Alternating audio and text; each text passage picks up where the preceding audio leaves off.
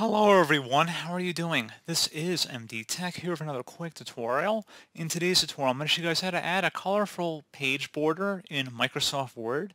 So this should hopefully be a pretty straightforward process here, guys. And without further ado, let's go ahead and jump right into it. So all you have to do is select the Design tab up at the top, and then on the far right side, select Page Borders.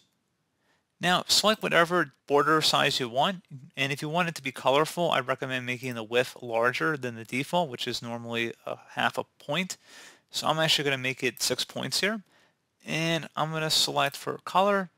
You can select any color you want, or you can select a custom color by selecting more colors, and then select it from this list. And again, you guys can choose various styles on here. And where it says apply to, if you want to set to the whole document, you can just do that. The first page only, or everything except for the first page, or just this particular page in general. You can also orient the border differently depending if you want to enable it on all four sides, perhaps. Select OK once you've made your selection. And there you go, guys. Simple as that. And as always, thank you for watching this brief tutorial. I do hope I was able to help you out, and I do look forward to catching you all in the next tutorial. Goodbye.